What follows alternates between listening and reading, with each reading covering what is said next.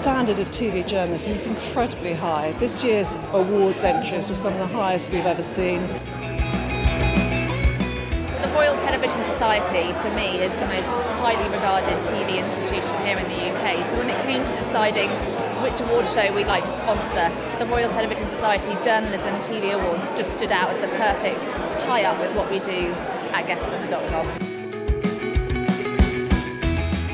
Ladies and gentlemen, a very good evening to you all. Welcome to the RTS Television Journalism Awards. The daily news programme of the year is BBC News at 10. This has been a year of incredible challenges for news teams across the world. So to win in this category in this year of all years, I think is a kind of vote of confidence from the RTS and from the industry that we are very humbled by. Network Presenter of the Year. The winner is Victoria Derbyshire. I am so proud of our team and our programme, which is not even 3 years old yet, as our HR department would call it, in development.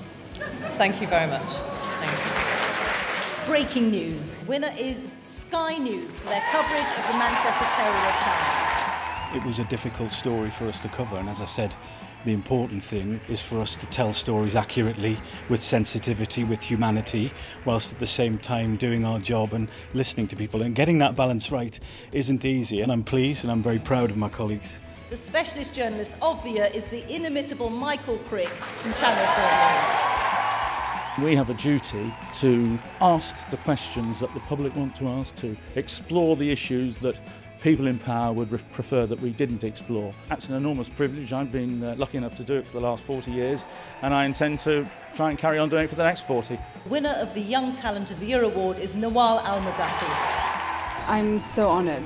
Just seeing all those people outside in the room, some journalists that I've admired for so long trying to make it, and now being, winning amongst them, it's incredible. I have great pleasure in announcing that Dorothy Byrne is this year's winner of the Society's Outstanding Contribution Award.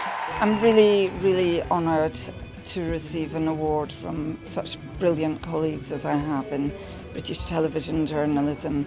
I don't think there's any journalism better anywhere in the world than in British television. Home Current Affairs. The winner is Undercover, Britain's Immigration Secrets Panorama. The importance of an award like this is hopefully that it demonstrates people speaking out can change the world. We can actually, as journalists, affect reality around us, not by passing polemic judgment on what's happened, but by actually allowing people to see the truth behind the sort of locked doors.